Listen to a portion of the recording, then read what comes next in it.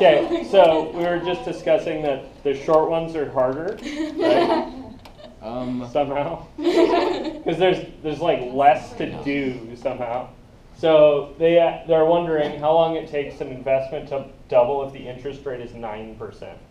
P.S. If you can get anything that returns 9%, buy it. For real. Yeah. Stocks don't do 9%. Stocks do like 3.5% or 7.5 or something. So. Those are expensive stocks too. I don't know. I've watched. The price doesn't matter. It's the rate of increase that's the thing you want to watch with stocks. So we need So, port. what's the model? Pert thing? And just to annoy Ethan, we'll use P's. Ha, take that. If you want to use the A's, does it make any difference at all? No. And in fact, it might be a good idea to not write this as population. But fuck that. Okay, so where's the interest? Where's your growth rate? Your rate is 9%. Okay, so here's your growth rate. What's your starting amount? P. What do you mean it's P0? What do you mean? What do you Is mean? it the two? How long does it take to double? Oh, it's 2 T's. Yeah, you don't know how much you invested. One. That seems like a fundamental error on your part, but whatever, right? So we just need a way to write, I don't know. So what's your initial amount if you don't know? 10 or 1? P0 Okay. or 1. Yeah, 1 also works fine. So, right, this is what's this one hand that I'm writing down? Is this the model or the stuff they told me? Stuff. Model. I'm going to write the model first. Okay. So what's the model say? I've got some starting amount, and then E. an E, and then what's your R? 0.09. 0.09. And then T. And T. You were doing problem 11 or something. And then, so this is on the one hand, right, the model. And on the other hand, But they told you. yeah, so Double. what they told me is 2p doubles. or p to the 2. So 2p naught? Or not to. That is the question. That was horrible. Okay, so then what? You divide.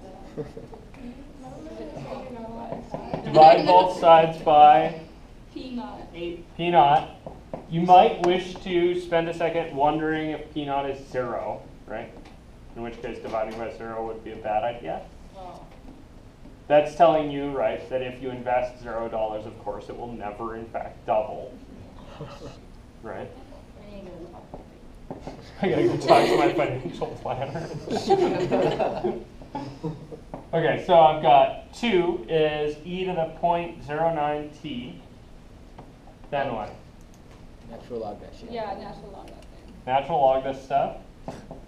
So if you log this stuff, you'll have natural log of 2 is 0.09 times t.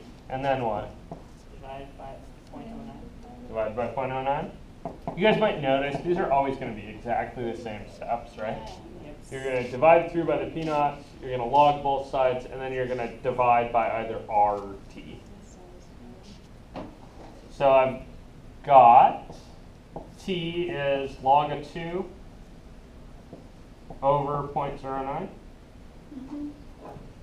This looks familiar. What'd you get? 7.7. Because it's the same numbers as before. Oh, it's the same numbers from the last problem? Yeah. Yeah, because the last problem was about 9 years and we were supposed to find the rate, right? Here we had an interest rate of 9% and we were supposed to find the years. We probably could have called that if we had been smarter. Oh wait, I tried to circle this, but that's wrong. What do you need to do? Write a paragraph. Okay, so you need to write a paragraph with an introductory statement Stating your thesis. and a thesis and a middle filler statement. And the conclusion. Evidence. So what do you write here? How long is it to Investment double? Investment will double in 7.7. Investment will double in 7.7 years. Investment double in. Yeah, I suppose I should use the same awkward English. Double in 7.7 years. Investment Next question does. is just gonna be Aw. 9% long double. Sorry, that was really my paraphrasing that got bad English. Wasn't it last week? You guys cool? Do you have any questions on this? So, what's the hard part on these? It's not this, by the way. No, it's reading and understanding and how to convey. Yeah, read and understand this, and then it's for the solving ones. On the one hand, there's the model. On the other hand, there's the stuff they told you. For funsies, For funsies. long way off. I don't know if this would ever apply to what we're doing. But what if the P naught was at a different location? Like we're starting at a different spot, so we don't know. You know what I mean? Would it be different? You can always set the time scale to agree, right? Okay. So, for instance, this time scale starts at P naught, right? Right. Would it be like P3? You started or at something? 3. Then you'd say, okay, P naught, and then you'd call your time, whatever your old time was, plus 3. Ah. You guys see that? Yeah. This one works where P naught and T is 0 agree.